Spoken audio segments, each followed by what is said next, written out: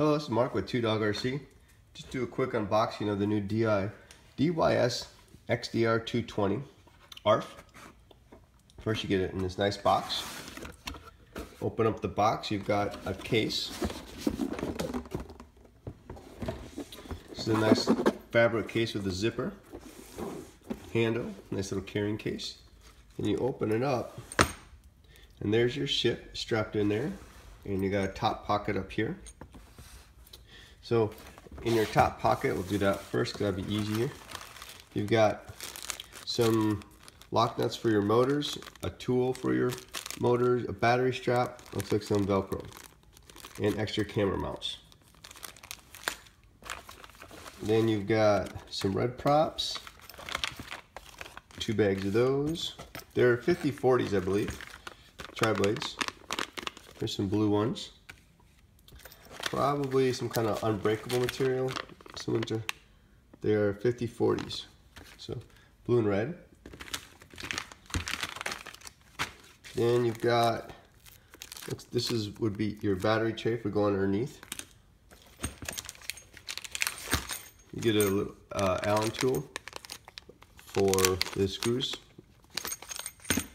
You get 2 instruction sheets. Here's a general how to set it up on Clean Flight manual. We also have a video on this coming shortly. And here, this one too, there'll be more information on this. This is how you hook up your video transmitter to your receiver so that you can change the frequencies via your transmitter. And so that's what's in the little pouch. Put those aside. Okay, so here's your ship.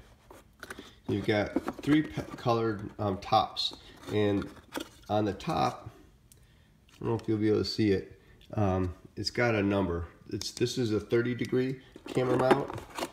This one's a 40-degree, and the red one here is also 30 degrees. We will have these additional lids in stock. They just didn't have them available when we ordered. So you've got that, and you've got your antenna. As you can see, it all straps in real nice. There's your ship. Very strong. I mean, it's very rigid. I mean, I've felt a lot of ships, and this is definitely some strong carbon fiber, very stiff. You can see it's got the camera. There's a little lens cover on it. It's supposed to be similar to an HS 1177, but I did notice it didn't have the programming cable on it. Have to ask them about that. You got 4 SE 2205 2300 race edition motors. The bottom is kind of cool. Here's the bottom. You've got the DYS XS 20 amp, 3 to 4 lipos, 4 of those. And here's your battery connector, battery strap. Here's something cool. Here's your video transmitter. It's also got your cheat sheet there, your frequencies. Selector button right here. The antenna comes out and goes into this piece right here. Now this is directly connected to your flight controller. I'll show you a picture of that here in a bit. So to get the look under the hood there, this is held in by 4 screws. I've taken them out for just ease here in this video. The hood, the plastic's got a metal insert. So you just undo your screw and your plastic top comes off. Now, I was a little nervous on these plastic tops, but they're not flimsy. I mean, it's pretty thick plastic. I'm sure they'll break eventually, but it's not going to break the first time you crash, like some other, little cheap canopies that you see in some, like the toy quads. Here's your camera mount. Just this metal bracket kind of squishes the camera in there.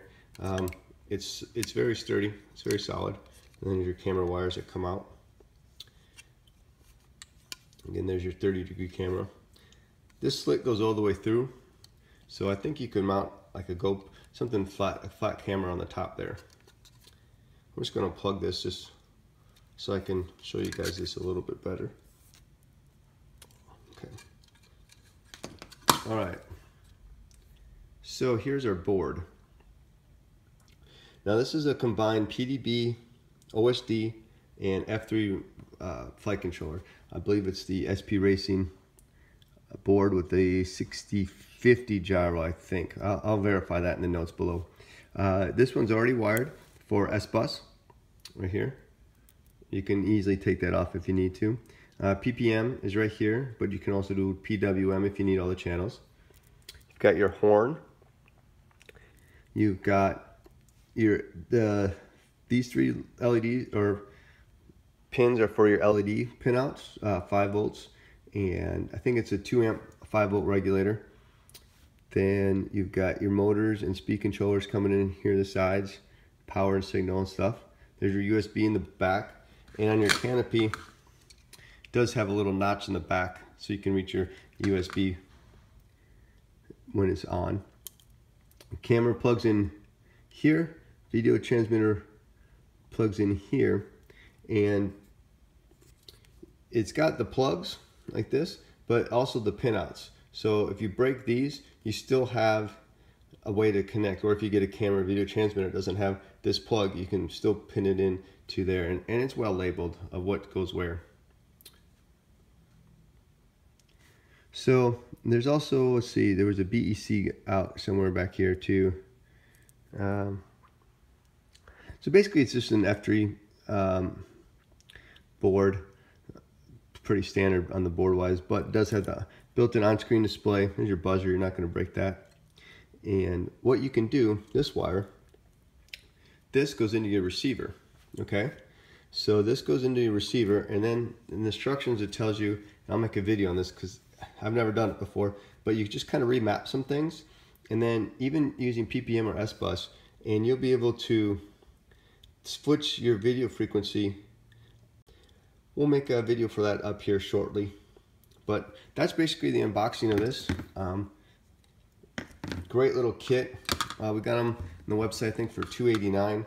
That's everything that you see here. So I mean, all you need is a receiver and a battery, and I'd recommend a 4S 1500, at least 70C or an HV battery for this ship. That would be the best.